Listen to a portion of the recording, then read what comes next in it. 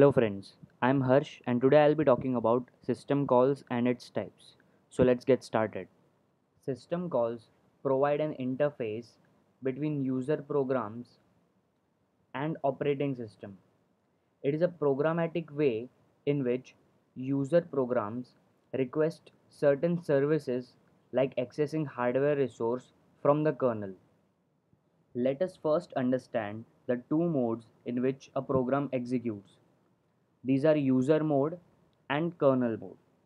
When a program is executing in user mode, it is not in privileged mode. So whenever it needs any hardware resource like RAM or printer, it needs to make a call to the kernel, and this is known as a system call. When a program is executing in kernel mode, it is executing in privileged mode, so it can access any hardware resource. So when a program needs to access any resource while it's running in user mode, it makes a system call to the kernel. Then a context switch occurs which takes the program from user mode to kernel mode. After the resource is accessed, one more context switch occurs which takes back the program's execution to user mode. Now, you may wonder, why aren't all programs being executed in kernel mode so we can skip the context switching from user mode to kernel mode? This is because if a program crashes in kernel mode, entire system will be halted. So most programs are executed in user mode because if it crashes there, entire system won't get affected. Now let us understand system calls with the help of an example. So if we want to write a program to copy the content of one file into another, first of all our program will need the names of those files. User will give these names by either typing names in the console or by choosing the files by using the graphical user interface. So a program will need to make system calls to the kernel to enable it to access the input and output devices.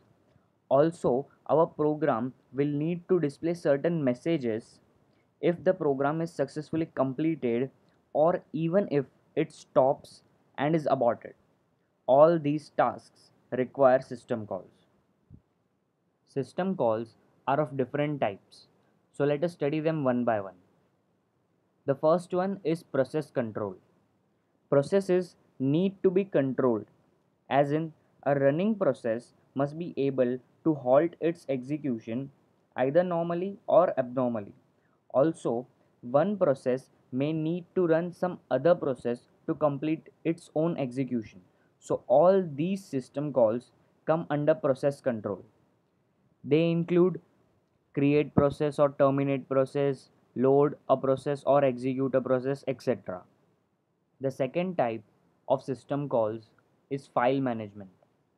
System calls which deal with operations related to files fall under this type.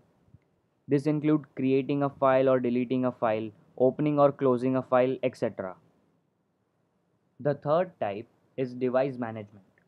A process may need to access several resources for its execution.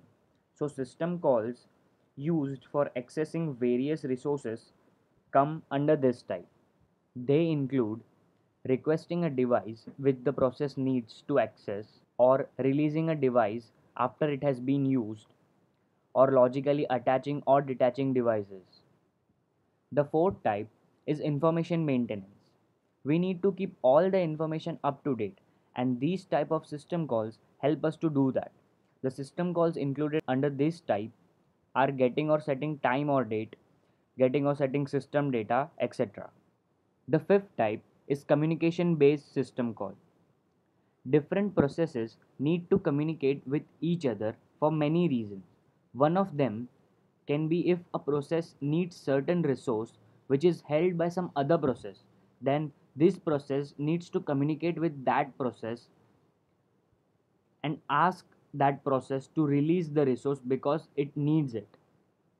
So these system calls help us to do that. If you liked my video, Please like it, share it, and leave some comments in the comment section.